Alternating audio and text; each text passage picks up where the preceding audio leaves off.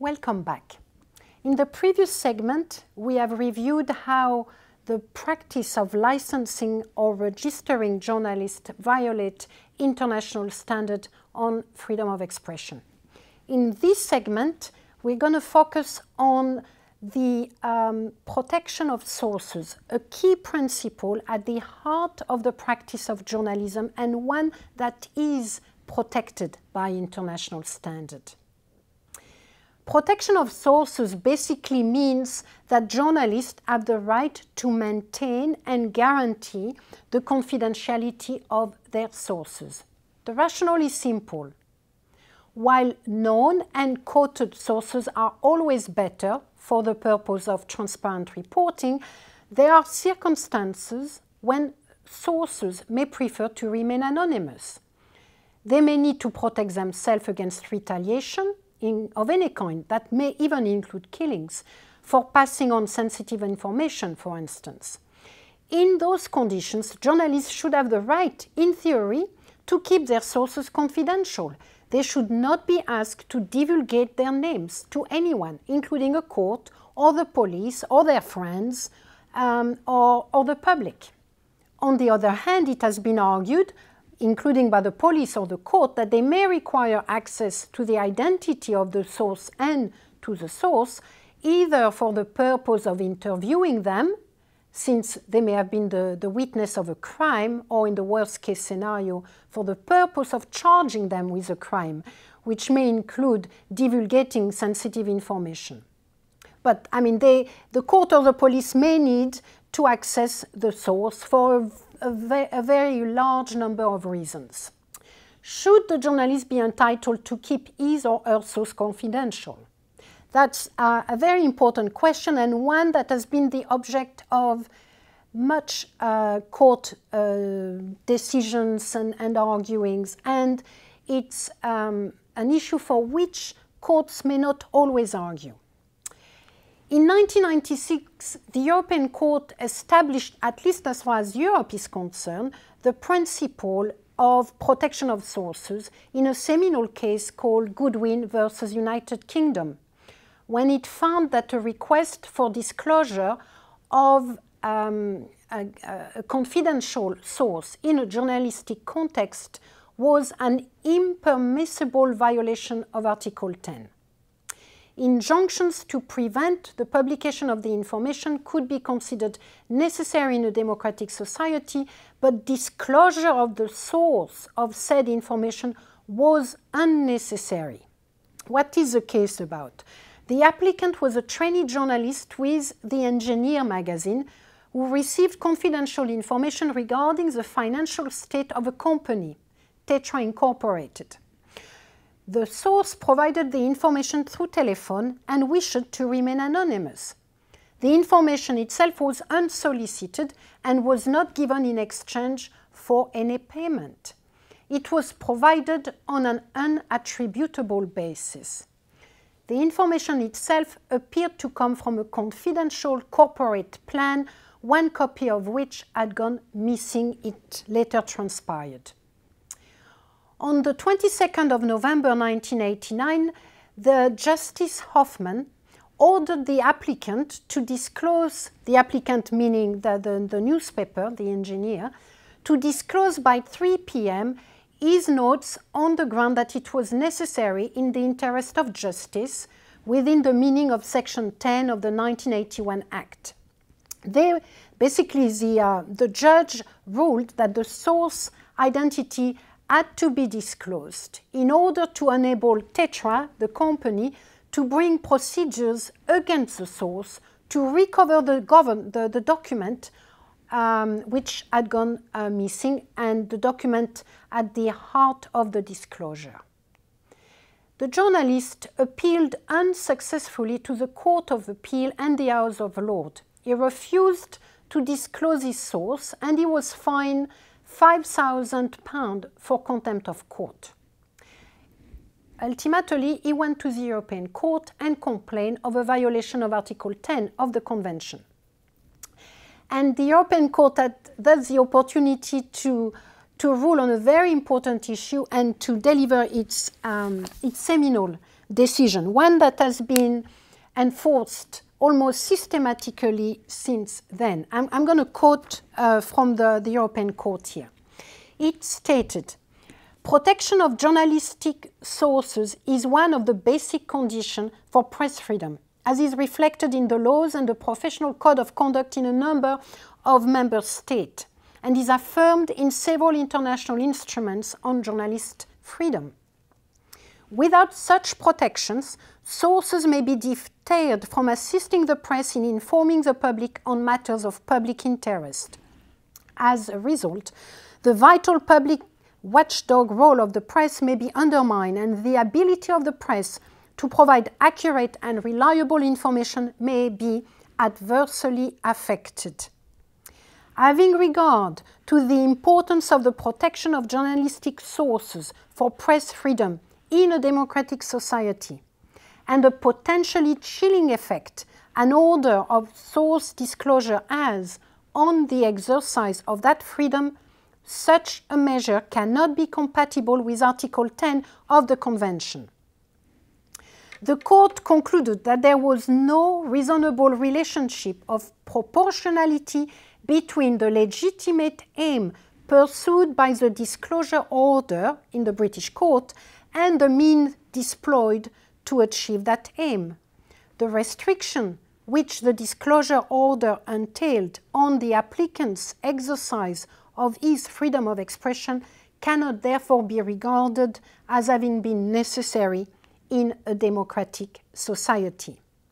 And as I mentioned, the European Court has been pretty much systematic in following this decision in protection of sources, at least in the European context.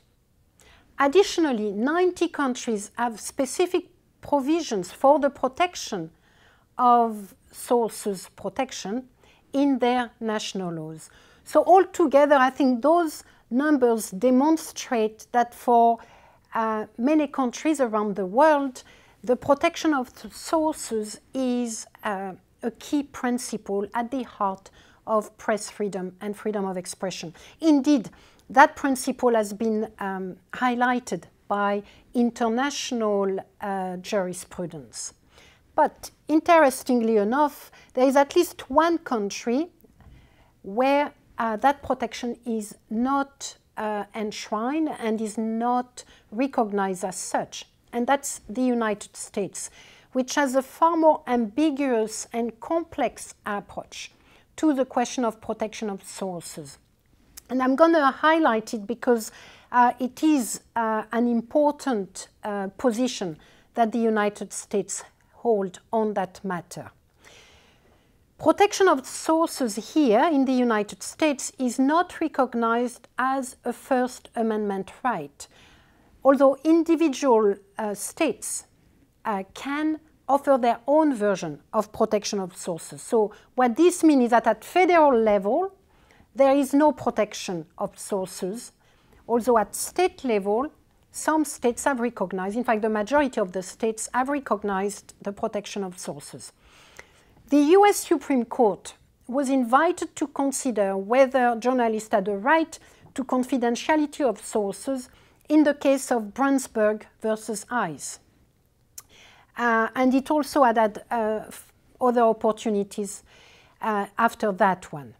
So let's look at this case and at the decision.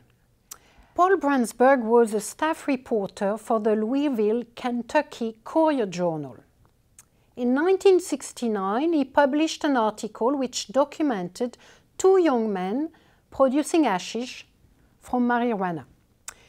The article stated that Brandsburg had promised his sources that he would not provide their identity. However, Brandsburg was then later subpoenaed by a court to provide testimony regarding the incident. He refused to identify the individual, but the trial court denied his contention that under both Kentucky and constitutional law, there is a reporter's privilege to keep the sources confidential.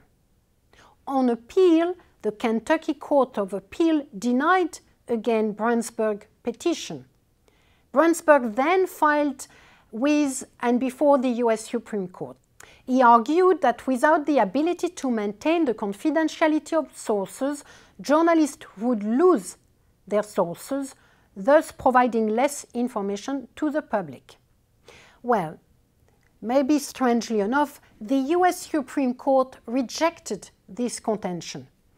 In a somewhat, in my view, rambling fashion, the court compared journalists to average citizens and determined that if a citizen isn't able to claim testimonial privilege and instead is forced to disclose their observations of criminal activities, then so is a journalist. The court also believed that the press had flourished without the privilege of sources' confidentiality, and therefore that there was no ground to believe that without protection of sources there will be no press freedom. The court, however, indicated that states were free to establish what is referred to as reporters' privilege laws.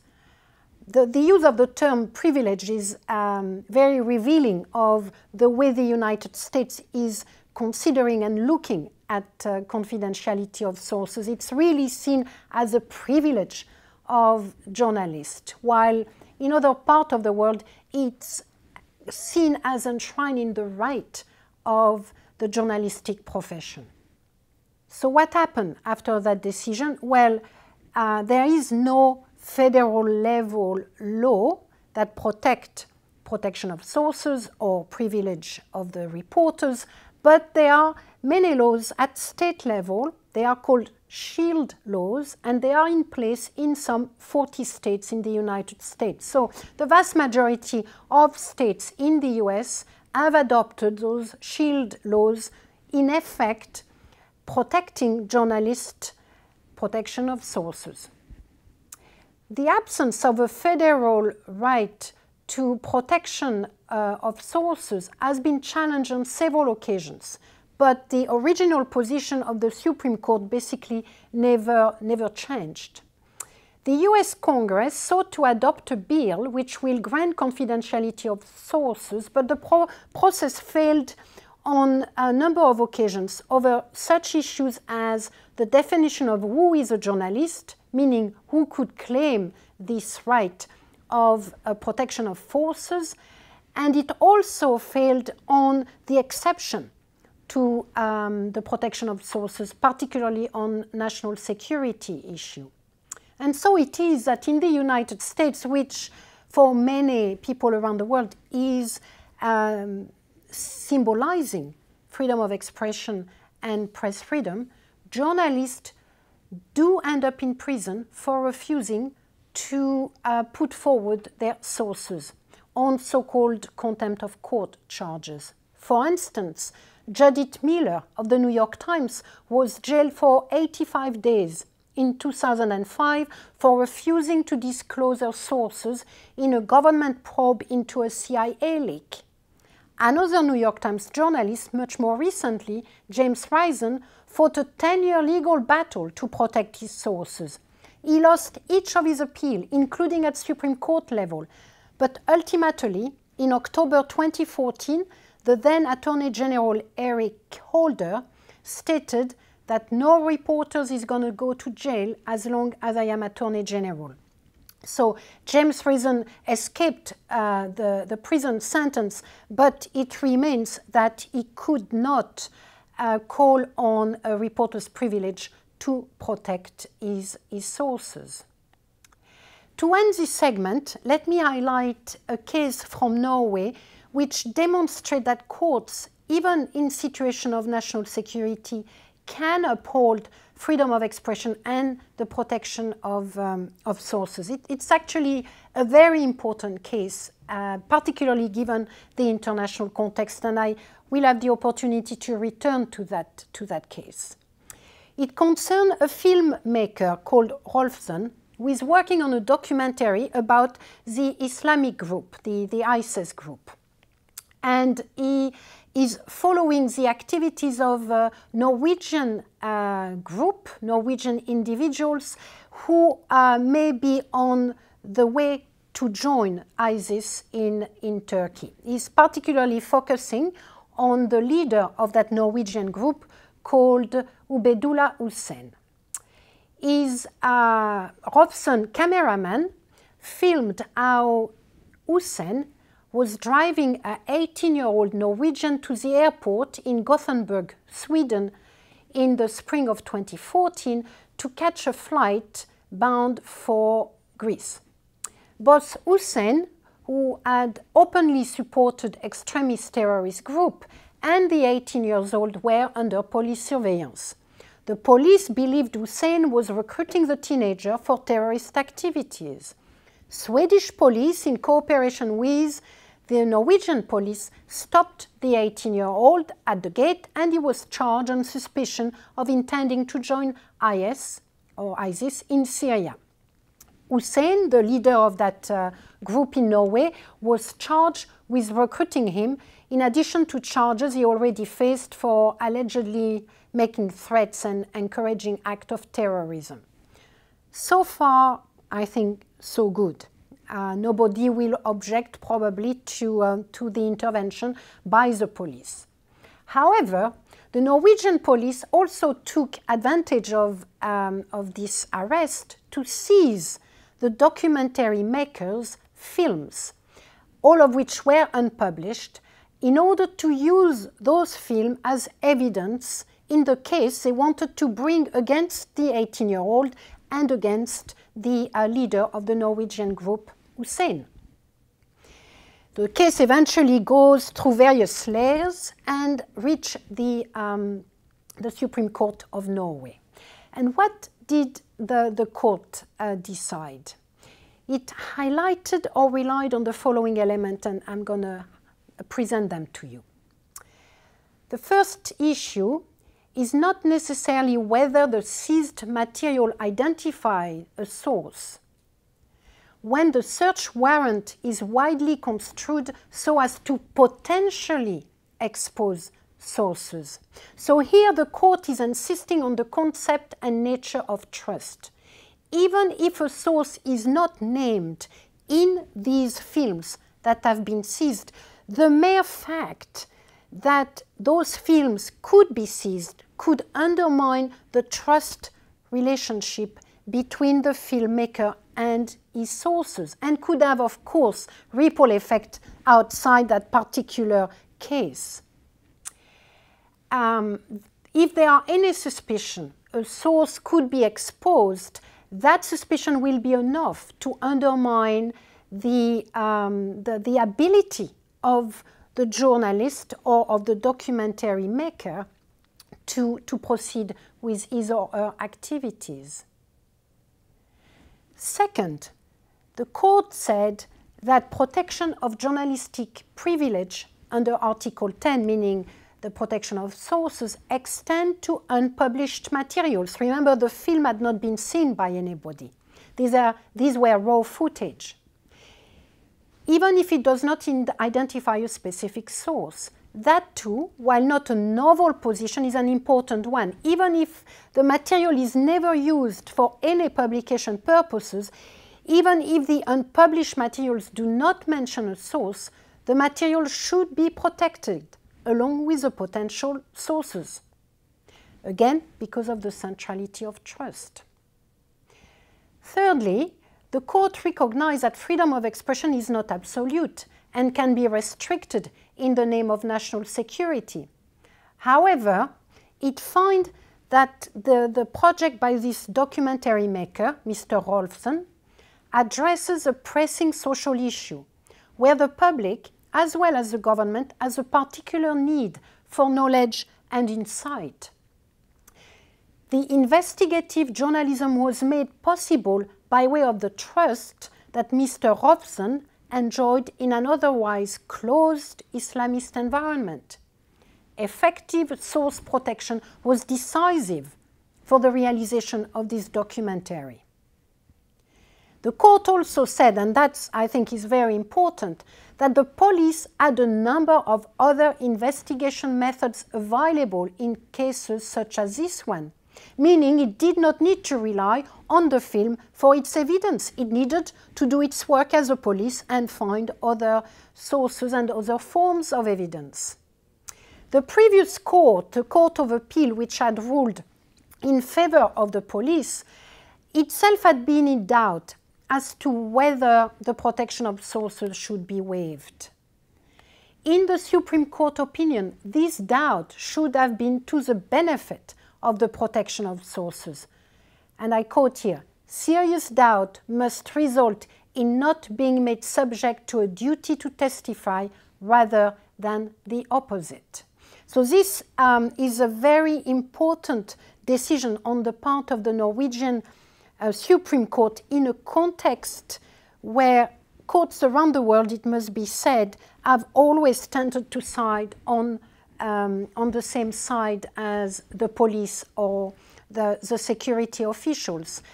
Very importantly, in that particular case, the protection of sources was identified as central to building trust and central to the ability of the journalist to report on an issue of great public interest. And frankly, said the court, the police need to do its work and needs to find evidence without resorting to the journalist sources and to, in this case, his films. So I will end this segment here with the contention that protection of sources has actually become an international norm, a norm of protection for journalists and indeed for the right to freedom of expression globally, the right of the public to access information that may be sensitive in nature, that may be focusing on the activities of government, on the activities of the powerful, on activities of the mafia, or indeed on terrorist groups. This right can only be achieved if the sources' anonymity may be protected. And thus it is why protection of sources by many courts around the world and observers of freedom of expression and freedom of the press is considered as fundamental to the reality and the realization of the right to freedom of expression. Thank you very much.